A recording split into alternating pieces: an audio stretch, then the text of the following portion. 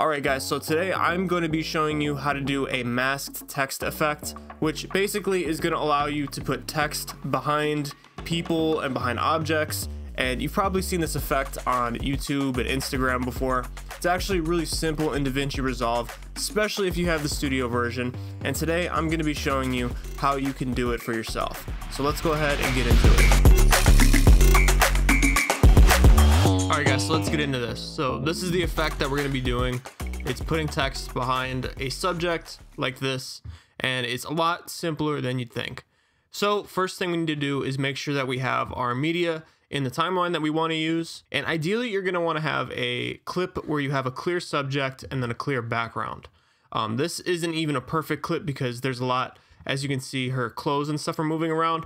But as you can see, DaVinci Resolve is so smart that it actually takes into consideration the clothes and stuff.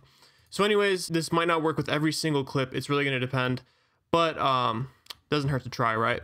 Okay, so now for this, we're going to have to do a few things, and we're going to be in the Fusion page. But first thing we want to do is, once our clip is on the timeline like this, we want to hold Option if you're on a Mac, and you're going to want to drag this clip up 2 tracks. Okay, so we're going to want to leave a track in the middle free. Okay, and then what we're going to do is go over here and we're going to add on a title. Now you can add on any title that you want. So in this case, I'm going to use this title, and we're just going to drag it right below in between our clips, and we're going to make a sandwich. Okay, and now you're going to notice nothing's happening. And that's because this clip up here is covering up everything below it. Okay, so in order to fix that, what we're going to have to do is we're going to mask this lady out. Okay, so now what we need to do is you want to make sure our top clip is selected, not the bottom one. You want to make sure this one here is selected.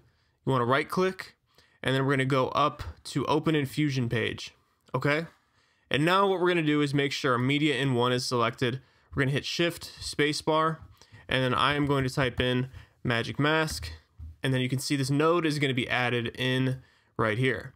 Okay, so now what I'm going to do is select Magic Mask. I'm going to press 2 on the keyboard. Okay, I'm going to go to Media in 1, and I'm going to press 1 on the keyboard. And you can see that's going to bring up our Media 1 and our viewer right here. Okay, so we're going to go back to the Magic Mask node. We're going to select that, and I'm going to go just about in the middle of my clip here. Okay, and now what we're going to do is we're going to go change our mode from faster to better. So as you can see, when we hover over the image, our little eyedropper with the plus pops up, and this is going to tell DaVinci Resolve where our subject is. So we're just going to click down and tell DaVinci Resolve what our subject is. Now you can see it's done a pretty good job of selecting the subject. I got kind of lucky here, and you can see over on this image, this is why I like to have two of the viewers up, because you can see on this image it doesn't pick up on her little scarf right here. So what you can do is you can actually draw on either one of these. So I'm going to draw in, I'm going to add that in. Then you can see it's doing all kinds of weird stuff where it's taking her arm out, but you just want to tell DaVinci Resolve that we want to keep that. And I like to do track forward, then reverse, since we're in the middle of the clip. So I'm going to click on that, and I'm going to let DaVinci Resolve work its magic. Okay, cool. So it's finished up, and man, that actually took a lot longer than it usually does. And I'm always worried that my computer's messed up, but then I just remember that I'm screen recording, so it's going to slow down a lot. But anyways, so we've gone through, and now we've got our mask, and you can see this checkerboard represents a transparent background. Now, I will say, this is a good enough mask. You can see it's even picking up on the little scarf and everything. But if I was going to be doing this for a client or, you know, any sort of work where I would need it to be a lot more perfect, what I would do is I would go through basically almost frame by frame, looking at everything and making sure that everything is masked in and there's not doing any weird clipping or anything. And the cool thing about the Magic Mask is you can just continue to add in anything with the little eyedropper here. So if in this frame I wanted to select something, I could just go in, select it, and there you go.